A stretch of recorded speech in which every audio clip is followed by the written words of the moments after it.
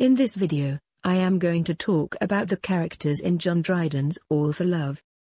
Characters in Antony and Cleopatra are individuals. They represent all humankinds, whereas the characters in Dryden's play are types. They represent certain qualities, no more no less. To have more details, we are face to face with two kinds of characters. The first kind is individual. Shakespeare's moments of hesitation are due to the misjudgment, and they are related to all human beings. He presents certain human qualities that relate to all humankind, such as ambition, ambiguity, hesitation, misjudgments, and much more. All for Love is a different case. It presents types, in the sense that each character represents a type that may not be applied to everyone. To exemplify the case, Octavia is a deserted wife. Cleopatra is a mistress. Antony is a man torn between love and duty. Ventidius represents the loyal friend. So, each character represents a type of a different kind. Moreover, Antony's children stand for the family affairs, the family duties, so to speak. 𝐂𝐴𝐽𝐻 stands for reason. He is a reasonable character all the time. Serapion is a priest. So, he stands for priesthood. All these characters are destroyed by passion, their passion for sure. For example, Ventidius is destroyed by the very end by his passion to Antony. He represents loyalty, in addition to the depth of relationship. He is willing to die with Antony, and so he does. Antony is also destroyed by his passion, particularly by his love to Cleopatra. As every reader knows, he sacrifices the offer of reconciliation. Cleopatra is the same. She sacrifices the kingdom for love at the end. The destructiveness of passion could be one main issue in Dryden's play. Passion is quite idealized here. The rest of the characters, namely, Iris and Charmian, commit suicide. They are attached to the queen even in death. Now, individuals are larger than types, for types are social. You get types in Shakespeare's plays, but we do not get individuals in Dryden's. Types represent certain qualities: a loyal friend, a deserted wife, a man torn between love and duty, etc. They do double actions, they heighten the value of love and exaggerate it at the same time. This is a neoclassical method of portraying the character. It got to textualize the writer. Shakespeare belongs to his age, and Dryden belongs to Restoration Age, which was the neoclassical age. This kind of character portrayal is one of the characteristics of the neoclassical age. Characters in All for Love are simplified and idealized. Antony here is oversimplified. He is not like Shakespeare's Antony, who is enlarged and given these large images.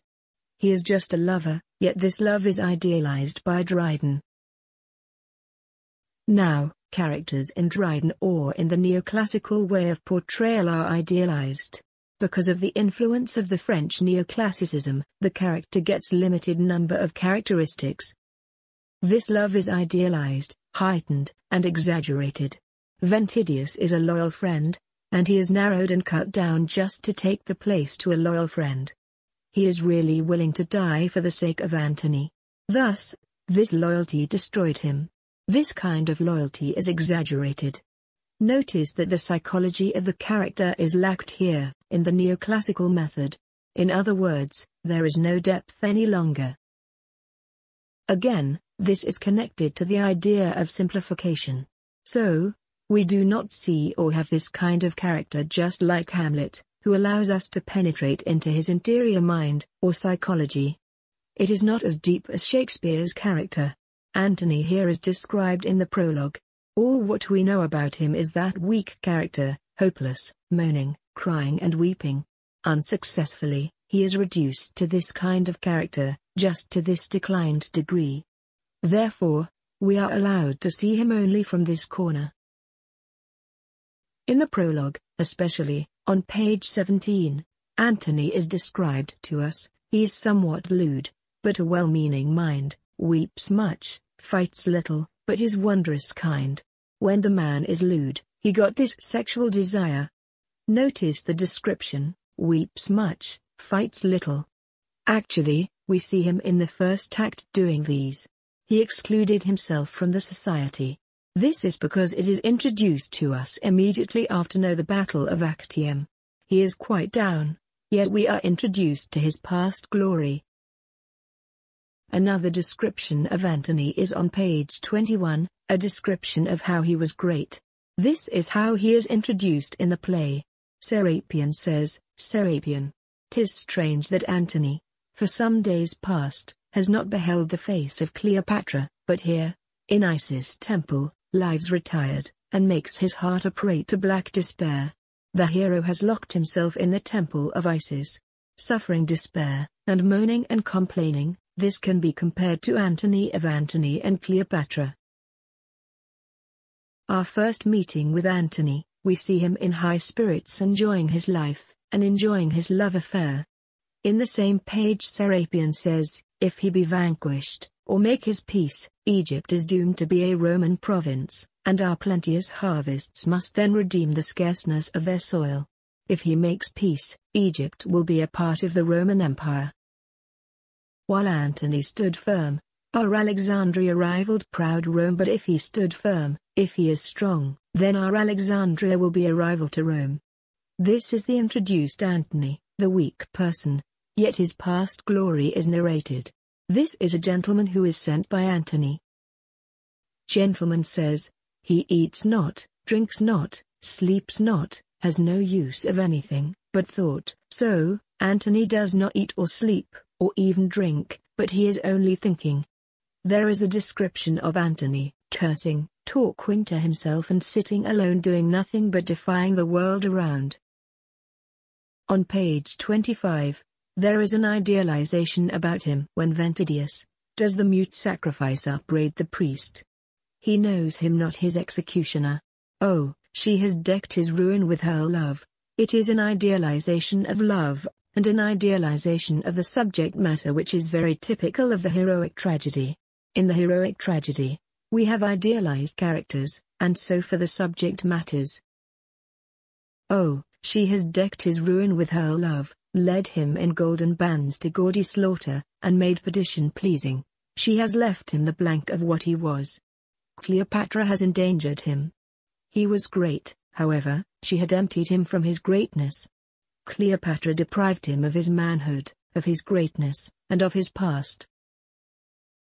Can any Roman see, and know him now, thus altered from the Lord of half mankind? This is related to the destructiveness of his love. So, if any Roman can see him now, and see how altered or changed from the Lord of half mankind. He was so strong, so complete and so perfect, but now he is reduced into a woman's toy. Shrunk from the vast extent of all his honors, and cramped within a corner of the world? O Antony!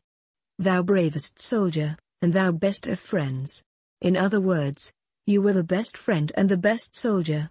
Dryden is actually using the same of Shakespeare's description of Antony. Shakespeare's Antony was a great soldier, the best great friend. He was generous.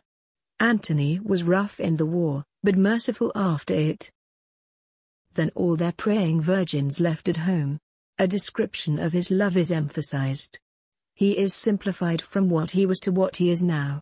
Compared to Shakespeare's Antony, who is great, was still great, and we see him taking decisions and commanding, etc. On the other hand, here, he is just a little corner enjoying his idealized love.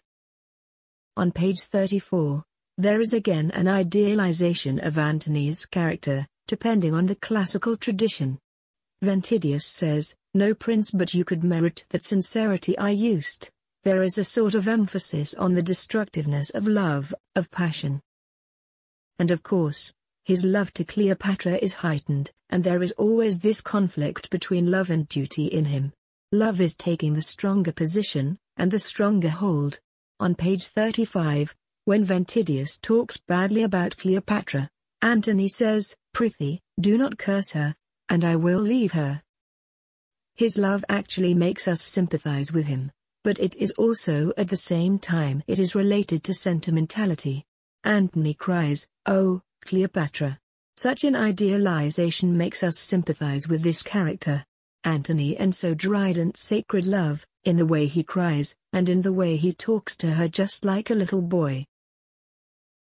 On page 44, he expresses physical love, as well as spiritual one. On page 44, Cleopatra sends him a bracelet to take, but Ventidius asks him not to take it. Antony says, "Nay, now you grow too cynical. This is an expression of physical love." She sends him a bracelet because he was going away. So, every little jewelry, every bead of this bracelet will remind him of her embraces, of her hot kisses. A melting kiss at such and such a time, and now and then the fury of her love. When, and what harms in this? Of course, this evokes the physical love of Antony. And at the same time, there is a spiritual side of it. This is on page 47. Antony is talking to her, expressing a spiritual love. Antony says, "Again you break your promise. I loved you still, and took your weak excuses, took you into my bosom, stained by Caesar, and not half mine. I went to Egypt with you, and hid me from the business of the world, shut out inquiring nations from my sight, to give whole years to you. So, I just threw away the whole empire and nation from my sight, to give myself entirely to you." This is all for love, which is a symbol of the neoclassical technique in literature. This is the end of the video. Please, do not forget to click the notification bell, like, share and subscribe my channel.